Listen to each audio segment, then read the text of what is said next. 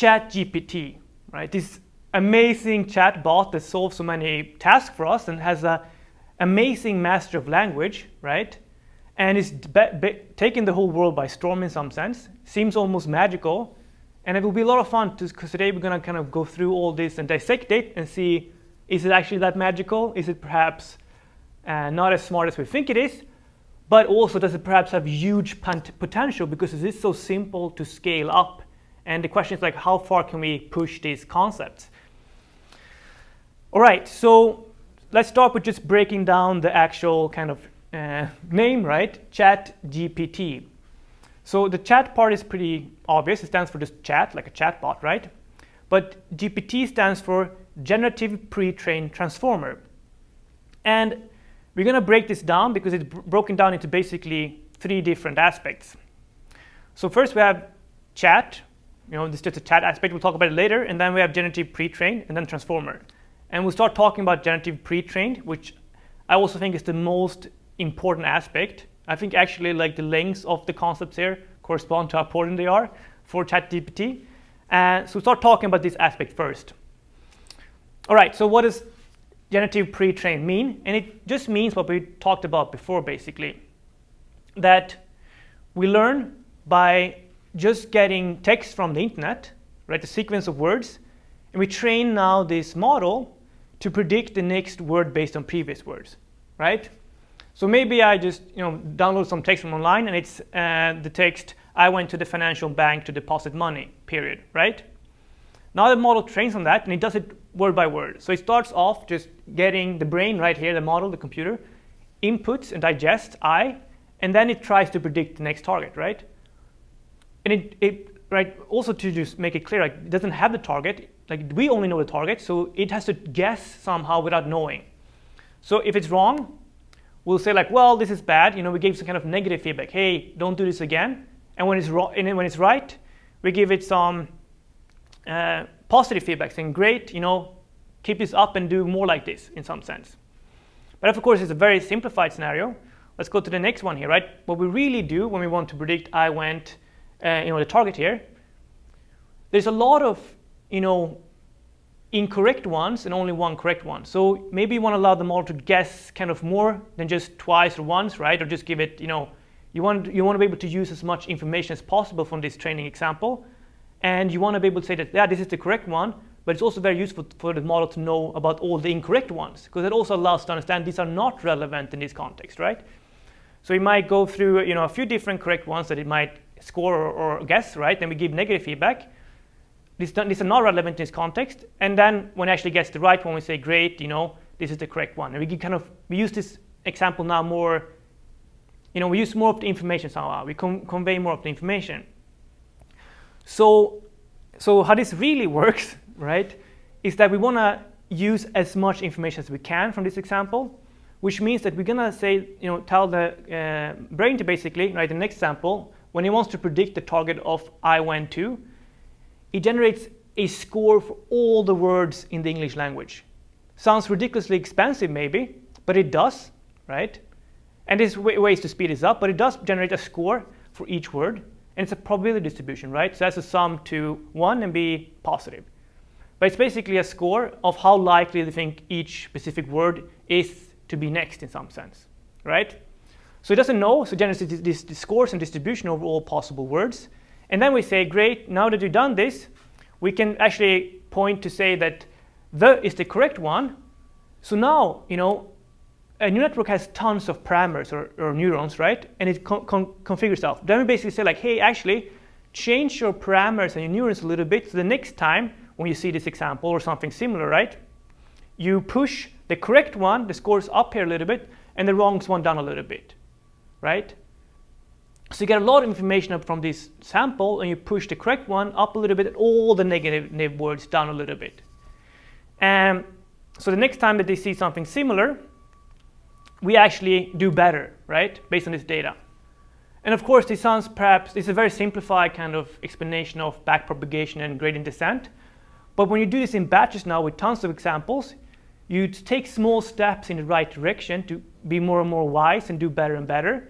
And you train a lot of data, it learns to do this really, really well and build up a very nuanced understanding and capability of predicting the next word based on previous words, because it's trained on so much data, right? And of course, there are perhaps multiple sentences that start with I, when, to, with different targets, but it learns to generalize across all those different examples, right? And the longer the sequence that it trains, on gets, the more unique they get as well, right? So this is how it's trained. Very, very simple in a sense, right? But let's also talk a little bit how it's actually used now that it's been trained, right? Oh, sorry, we run this on the whole sequence, right? So we also make use of all the words in some sense in this whole sequence to use this information and the data we get as much as we can, right? Okay, so now say we want to use this, we've trained it, and we want to be able to interface with it. What we do now is that we just do a very similar thing, right? But we give the model a starting point. Here I just say like, hey, I type in I, and that will feed it to the model, right? But typically, you don't want to run your model with just an input I, right? It's not very interesting, but in this example, you just basically give the model a starting point, where it should start off, right? And this is where the user can type something, but we give it I, and then it generates a distribution, again, over all possible words, right? And now, of course, there's no target, so there's nobody to help the model. So he has to be like, well, I got to pick, a guess myself.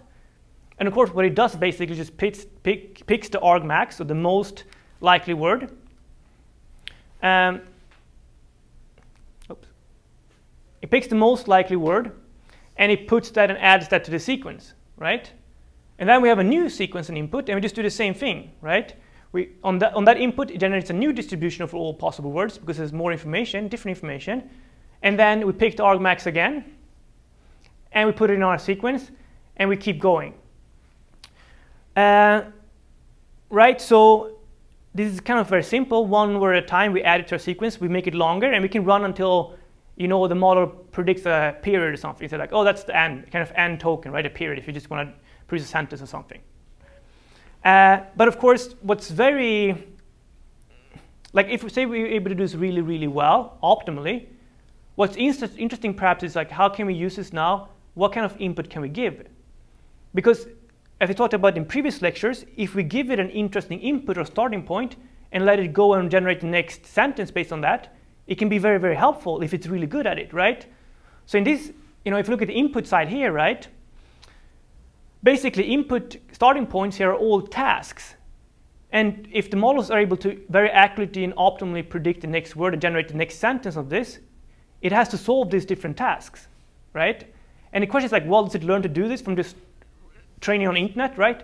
Yes, it does. That's the kind of amazing part. So if you give it the input, answer this question, what is a riverbank, question mark, and let it run until it produces a period, then it will output the land at either edge of a river, right? It's quite amazing, but also that's the most sensible answer in some sense if we think about it, right? If you ask, translate to German, my name is, right, it'll output the translation because it's also the most sensible completion, right? And of course, you can do autocomplete in this sense, but it can also do classification because, if you're asking this question about, right, is this positive, is this a positive or negative product review? I love this product. The most sensible output here is to generate the actual thing you're looking for in some sense because it's trained on human data on the internet, right? It behaves in human ways. So it has to replicate that. And that's, the core of ChatGPT, right? Both how it's trained and how it works. So when you type something, you just literally condition this model, and then it starts generating the next word after word until it gets to a stop token, which says like, hey, I'm done. I'm gonna now show it to you. That's how simple, ChatGPT is. But that's crazy how well it works, right? But it's this simple thing. And of course, the question is like, why is this so nice? Well, it's so nice as well because you can train on all text on the internet. There's no human being in the loop. You can just keep going, bigger and bigger models, right? So I guess one important aspect of ChatGPT is definitely its size. So it's trained in this way, but it's scaled up enormously, right? I think it has the GPT model that's ChatGPT is trained, the foundational model of it, has more than 175 billion parameters. And just in compute, like almost like just electricity bill, right? Bills, it costs $5 million just to train. So So just like it basically goes through a big proportion of the internet, just trains on predicting the next word based on previous words. So somehow from the scale of it, it just becomes extremely, extremely good at solving these different tasks, right?